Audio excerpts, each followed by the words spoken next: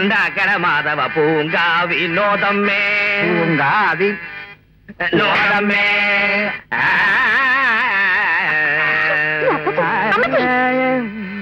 പൂങ്കാവിനോദമ്മേ.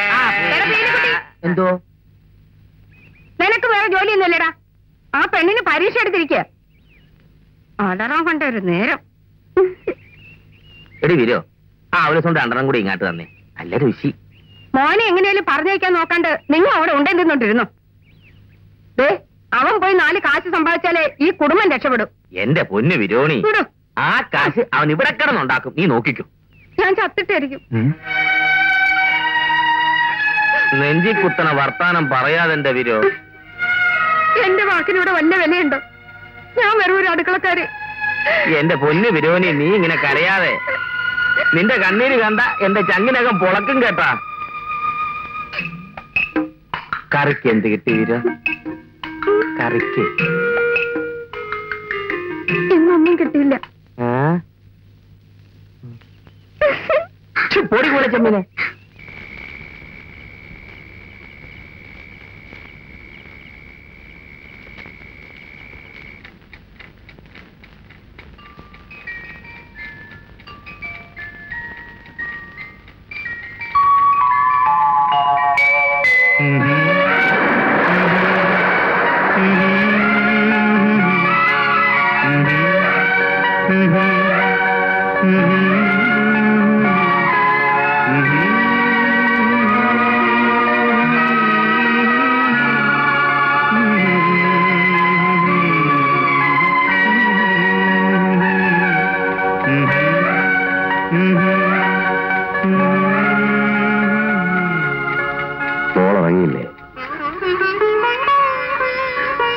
പപ്പയ്ക്കെല്ലാം അറിയാം. മോളല്ലാതെ പപ്പയ്ക്ക് ഈ ലോകത്ത് വേറെ ആരാ ഉള്ളത്? നോ നോ, കരയരുത്. ആരും കരയുന്നു പപ്പയ്ക്ക് ഇഷ്ടമല്ലാന്നറിയില്ലേ?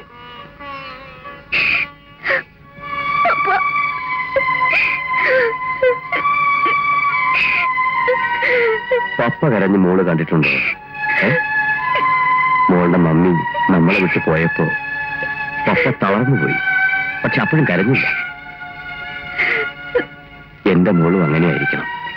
Be brave, be bold. എന്തും താങ്ങാനുള്ള മനസ്സൊക്കെ നമുക്കുണ്ടായിരിക്കണം.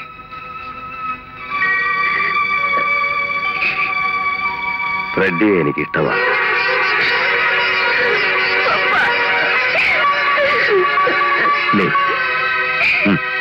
Sleep well.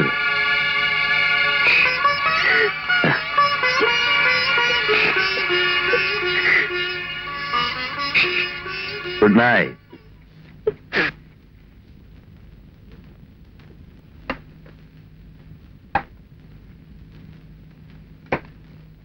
എന്നെ വിളിച്ചു സാർ? സ്വാമി ലഞ്ച് കഴിച്ചില്ലല്ലോ? ഇല്ല, തുടങ്ങാൻ പോണു. എങ്കിലും ഇങ്ങോട്ട് എടുത്തോണ്ട് വാ, നമുക്ക് ഒന്നിച്ച് കഴിക്കാം. അത് വേണോ സാർ? പേടിക്കേണ്ട ബ്രാഹ്മണ, ഇന്ന് വെള്ളിയാഴ്ചയല്ലേ. ഞാനും ശുദ്ധ വെജിറ്റേറിയനാ. എടുത്തോണ്ട് വാ. ശരി സാർ. എന്തൊക്കെയാണ് വിക്കി ഡിഷസ്? സ്വാമി, പാവക്കായ് ഗൊജ്ജു, തൊണ്ടക്കായ് തോര, red കുമ്പളക്കായ് sambar, papad fry and banana chips ഉണ്ട് സാർ. ഓ, എന്താ ഹെഡേക്ക് ആണോ? എന്റെ സ്വാമി, നമ്മുടെ കൂർഗിലെ എസ്റ്റേറ്റ് ചെന്നപ്പോ ഇവൻ വെച്ച പോർക്ക് വെന്താലിയിൽ വീണുപോയതാ ഞാൻ. ഇപ്പൊ ഇവൻ കുറെ ലിസ്റ്റ് പറഞ്ഞു. ഞാൻ ആകെ വെന്താലുമായിരിക്കുക. അതെ, സ്വാമിയുടെ സ്പെഷ്യൽ എന്താ? സാമ്പാർ. സാമ്പാർ അതെന്നുള്ളതല്ലേ? ഓലനും ഇഞ്ചിക്കറിയൊന്നുമില്ലേ? ഇന്ന് ചമ്മന്തിയും കൊണ്ടാട്ടമുളകുമാണ്. സ്വാമിയുടെ സാമ്പാർ മതിയല്ലോ ഒരു കല ചോറ് തിന്നാൻ. ഇന്നിക്ക് പ്ലേറ്റ് താനില്ല. ബ്രാഹ്മണനോ ക്രിസ്ത്യാനിയോ മുസ്ലിമോ ആര് പാകം ചെയ്താൽ എന്താ സ്വാമി? ഭക്ഷണത്തിന് രുചി വേണം, വൃത്തി വേണം. അതാണ് എന്റെ പ്രിൻസിപ്പിൾ. ആമാ കറക്റ്റ്. സ്വാമി, നാളെ ഫ്രെഡിയോട് വീട്ടിലോട്ട് വരാൻ പറ. ആ കുട്ടി തനിച്ചു വരുമെന്ന് തോന്നുന്നില്ല. അവരൊരു സെറ്റുണ്ട്. സെറ്റോ? ശരി, അവരും കൂടെ വരട്ടെ. ക്ലോസ് ഫ്രണ്ട്സ് ആണെങ്കിൽ ഐ ഡോണ്ട് മൈൻഡ് ഇറ്റ്. അപ്പൊ നമ്മുടെ പ്രമാണത്തിൽ ചില മാറ്റങ്ങൾ വരുത്തേണ്ടി വരും. എല്ലാം പ്രിപ്പയർ ചെയ്തിട്ടുണ്ടല്ലോ? ഓ സാർ. നമ്മുടെ പ്ലാൻ തൽക്കാലം മോനും അറിയല്ല. ഒരു സർപ്രൈസ് ഇരിക്കട്ടെ. അവിടെ രസം ഇവിടെ വീട്ടിലുണ്ട്. അതല്ല, ചോറ് ഒഴിക്കുന്ന രസമാ ചോദിച്ചത്. ഓ, ഈ രസം എടുത്തോളൂ.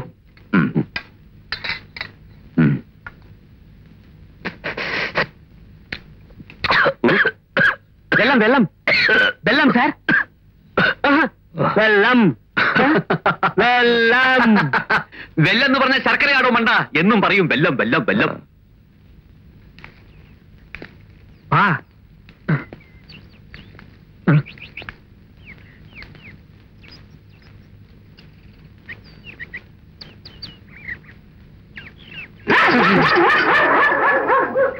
വരണം വരണം, 10 മണി ആവുന്നേ ഉള്ളൂ. 9:45. വരൂ വരൂ വരൂ. എന്താണ്? റെസ്പോൺസിബിലിറ്റി ഉള്ള പോവാം പോവാം പോവാം, നടക്കൂ.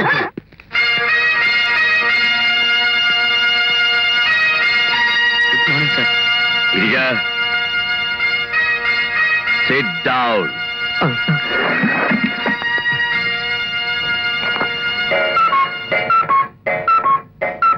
Exactly 10.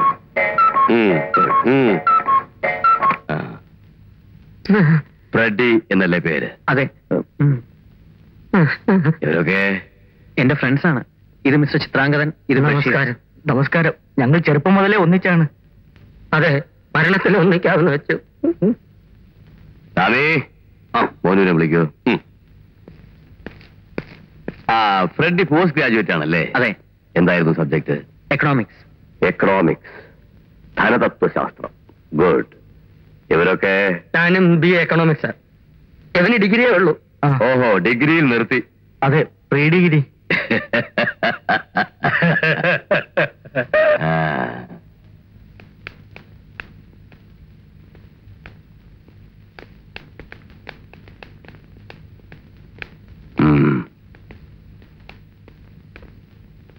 മോളും ഇരിക്കണം.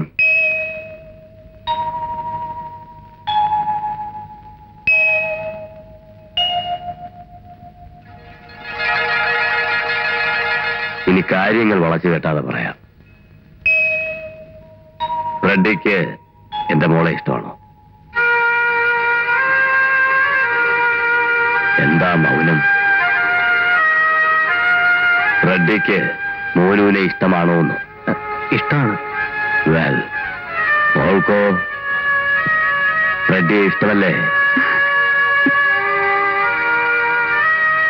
നിങ്ങളിങ്ങനെ രണ്ടുപേരും പാർക്കിലും ബീച്ചിലും ഒക്കെ പരിസരം മറന്ന് റൊമാൻറ്റിക് മൂഡിൽ നടക്കുന്നത് നോ, അതത്ര സുഖമുള്ള കാര്യമല്ല.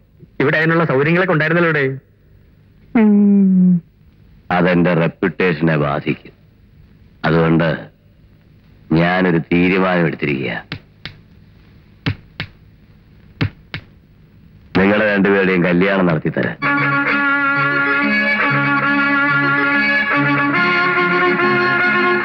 ഇക്കാര്യം ഫ്രെഡിയുടെ മാതാപിതാക്കളുമായിട്ടാണ് ആദ്യം ആലോചിക്കേണ്ടതെന്ന് എനിക്കറിയാം.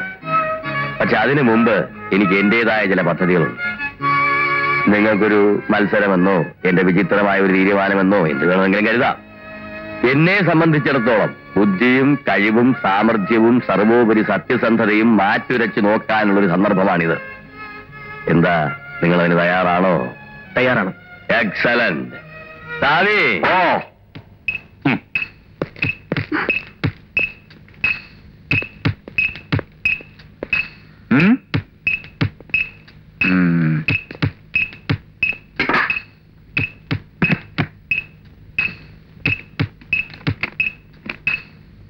സാവി തന്നെ നടക്ക.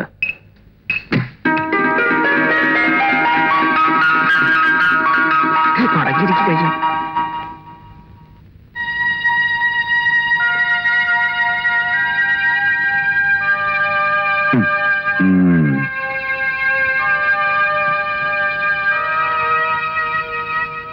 ജെന്റിൽമാൻ, ഇത് 5 ലക്ഷം രൂപയുണ്ട്. 5 lakhs. പേടിക്കണ്ട, ടാക്സ് കൊടുത്ത പണമാണ്. ഇന്ന് തീയതി 15. 15 വേഴും 24. അതെ, 23. നോ, 22 എന്ന് വെച്ചാൽ ഒരാഴ്ച. ഈ ഒരാഴ്ച കൊണ്ട് ഈ പണം മുഴുവൻ ചെലവാക്കണം. ഫ്രെഡി തനിച്ച് വേണമെന്നില്ല, 3 പേരും കൂടെ ചെലവാക്കിയാൽ മതി. എന്താ, ആയിക്കൂടെ? ചെലവാക്കാം sir. It is very easy അല്ലേ? പാട്ടുകാരൻ എന്ത് പറയുന്നു? ചെലവാക്കാം സാർ. ഗുഡ്. അപ്പൊ ഞങ്ങൾ ഇറങ്ങട്ടെ? എന്താ ധൃതിയുണ്ടോ? ഏത് പദ്ധതിക്കും ചില കണ്ടീഷൻസ് ഉണ്ടാവില്ലേ? Yes sir. ആ സ്വാമി, വായിക്ക്.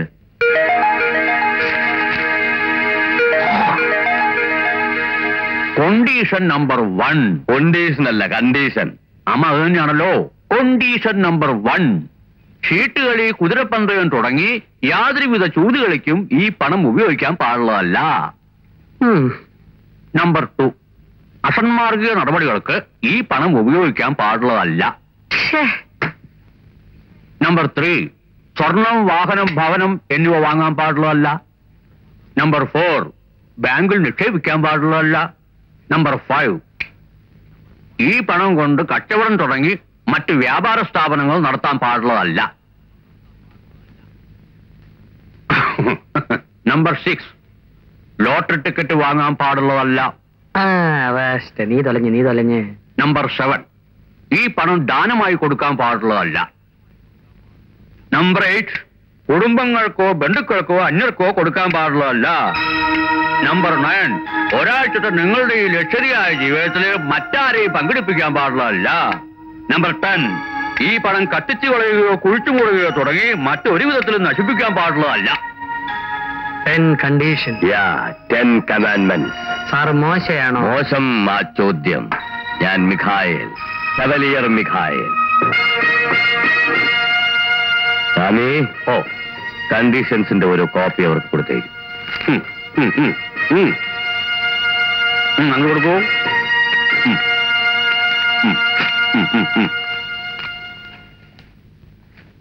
ഇതിലടങ്ങുന്ന മറ്റ് 2 കൽപ്പനകൾ കൂടി വായിച്ച് കേൾപ്പിക്കൂ സ്വാമി. ഇത് കണ്ടീഷൻസിൽ പെടുന്നില്ല. നമ്പർ 1. നിങ്ങൾക്ക് ഇഷ്ടമുള്ള ഏറ്റവും മുന്തിയ 5 സ്റ്റാർ ഹോട്ടലിൽ താമസിച്ച് ഈ 7 ദിവസം ആർഭാടമായി ജീവിക്കാവുന്നതാണ്. സഞ്ചരിക്കാൻ ഒരു കാർ വാങ്ങാം. വില 25,000 കൂടാൻ പാടില്ല. നമ്പർ 2.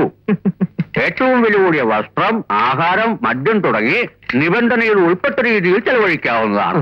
പക്ഷേ 7 ദിവസത്തേക്ക് മാത്രമാണ് ഈ ലക്ഷറി ജീവിതം. എന്താ ഫ്രെഡി, കണ്ടീഷൻസ് അക്സെപ്റ്റബിൾ അല്ലേ?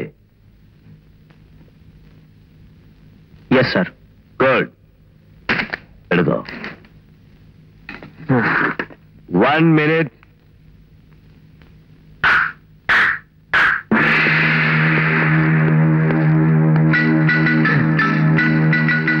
ബ്രൗൺ കാറ്റ്.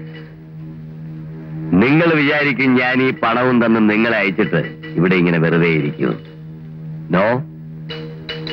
ഇനിയുള്ള നിങ്ങളുടെ ഒരാഴ്ചത്തെ നീക്കങ്ങൾ സസൂക്ഷ്മം പരിശോധിക്കാൻ ഞാൻ ഏർപ്പാട് ചെയ്ത സ്പെഷ്യൽ സ്ക്വാഡാണ് ബ്രൗൺ കാറ്റ്.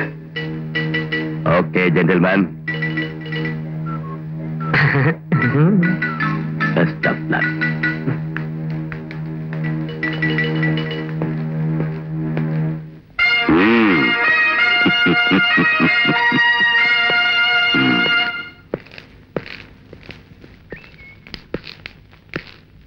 സ്വാമി, ഞങ്ങൾ ഇതൊരു ചാലഞ്ച് ആയിട്ട് എടുക്കും. ഈ ലോകത്ത് പണം ഉണ്ടാക്കാനാ വിഷമം, ചെലവാക്കാൻ വലിയ ബുദ്ധിമുട്ടൊന്നുമില്ല. ഒരാഴ്ച വേണ്ടി വരില്ല, മാക്സിമം ഒരു 5 days അല്ലേ? പിന്നെ സർവമംഗളാനുഭവന്തു. ഓക്കെ സ്വാമി, സി യു. ഭവന്തു ഭവന്തു. ഹലോ.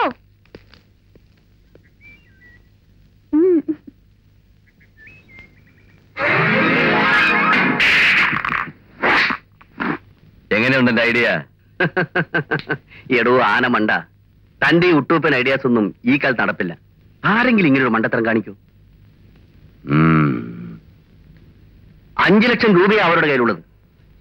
50 രൂപക്ക് ആളെ കൊല്ലുന്ന കാലമാണോ ഇത്? ദേ വെറുതെ എനിക്ക് ജോലി ഉണ്ടാക്കി വെക്കല്ലേ.